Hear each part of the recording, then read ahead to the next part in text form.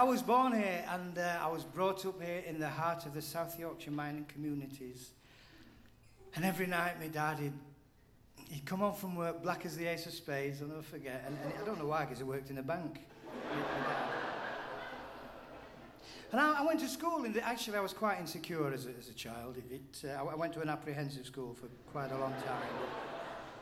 I ended up in a little village just outside Doncaster, quaint, bijou, well-appointed sort of place. I've mentioned Edlington before, which is giving it away, isn't it, really? I don't know if you know that Edlington was bombed continuously during the war for 4 years. I think they did £8 worth of damage. This is what we're looking at. It stands at the foot of South Yorkshire's highest mountain, Kilimanjaro. Just outside. But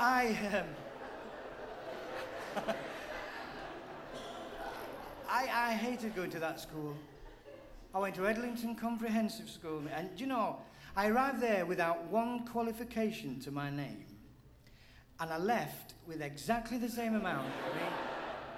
I just did not like it at all. I went to school about the same time as Kevin Keegan, about 10 to 9, so, you know, somewhere, give or take.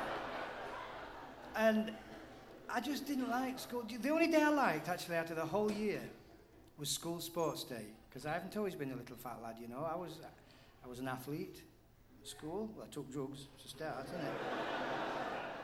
In fact, we were the only school in Doncaster to have bear baiting as one of the events. I'll give you an idea.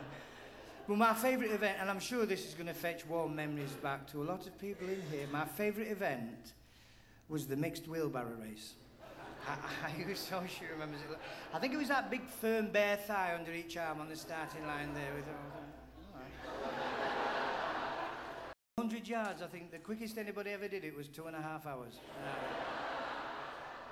And that was a headmaster and the cookery teacher as well, if I remember.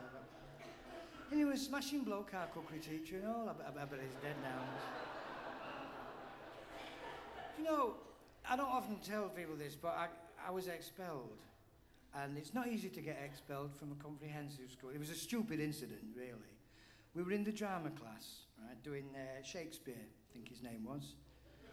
And I totally misinterpreted the stage direction, enter Ophelia from behind. And that was it. Get out, Womack. But I've often found this, you know. It's nice to have a lot of Shakespeare fans in the audience, isn't it? Like an intellectual crowd of varying age. So, look, I'm not saying there's anybody over the hill, but there's one or two with a nice view. I know. But I have found, travelling around the country and still living up in the north of England, I find there's a very strange attitude towards us Yorkshire people, you know, when you get to London. Basically, they think we're thick. And it's mostly those counties that go around the outskirts of London, around the M25, Surrey and Berkshire and Cheshire and all that. They think that because we're born in the north, they think we're of a lesser intelligence and void of culture and just a bunch of absolute Palestines. And it's not true, is it? You're not sure, are you? Really? There's somebody over there just said Cheshire's in Scotland, what's he on about? Partying from Mensa, I think.